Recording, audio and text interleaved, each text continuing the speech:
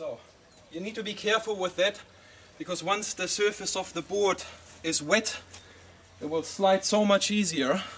So you need to hold it all the time, never release it when the board is wet. The other extreme is when the stone is too heavy and it won't slide because it creates too much friction.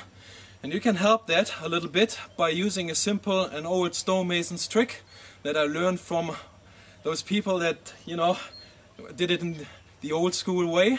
I'll show you how that works.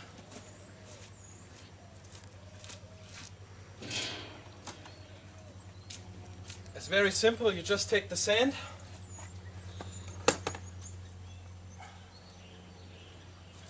put it over the wooden board,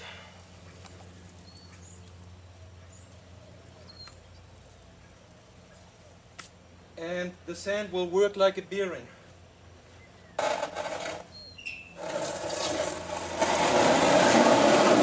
You see that? How quick that came down there? That is how it works. Because sometimes really the stone can be so heavy that it will become hard to handle it. And that's the reason why I'm doing this here. Actually I had difficulties to stop the stone from sliding too far down to the ground. So I was glad to catch it.